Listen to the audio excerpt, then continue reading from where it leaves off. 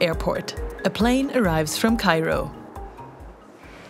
We meet Ibrahim Noor and James Sunday. They are in Tübingen for a CMEPS conference, a measure to ensure optimal coordination between the partner universities.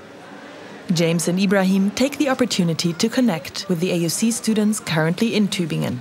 CMEPS students spend their third semester at the partner university, an integral part of the program. We have a variety of feedback from professors at both universities throughout. And so intertwined within the fabric of the program is a fundamental understanding that we approach Middle East politics and we approach comparative politics much better through having as much of a dynamic complexion as we can.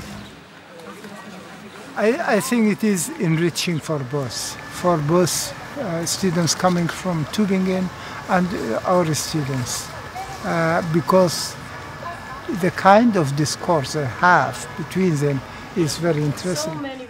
The topics of the two-year master program include comparative politics of the Middle East, development politics and international cooperation, as well as issues of regime change and democratization. The skills that the students gain from this program is analytical and method-based, and in addition to in-depth knowledge of the political and social dynamics of the region. So the idea of the program is to include these two components, the practical aspect as well as theoretical and methodological dimension. They will be provided with all the qualifications a very good political scientist should have. But we pay attention to a strong disciplinary foundation as well as a basis. And then come the add-on qualifications like language knowledge, international experience, not only experience, but actually an international profile of the students, which they will have gained once they graduate. This profile is built in, not only through mandatory internships, but the constant exchange with practitioners like representatives from international organizations. This provides the students with unique perspectives and opportunities.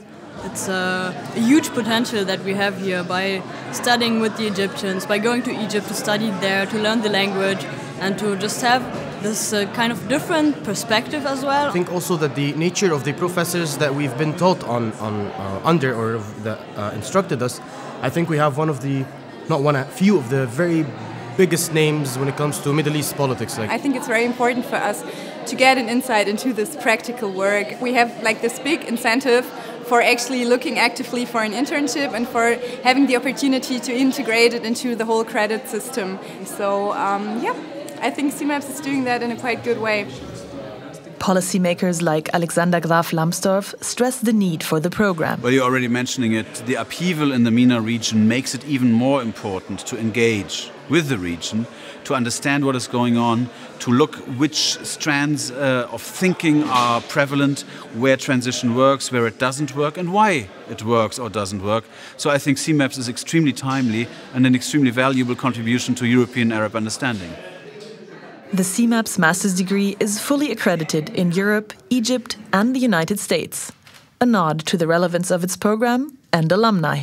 Regardless of what path you take following finishing this degree, the end goal is to have a more complete citizen who actually is critical of the world around them, who is able to adapt to changing environments.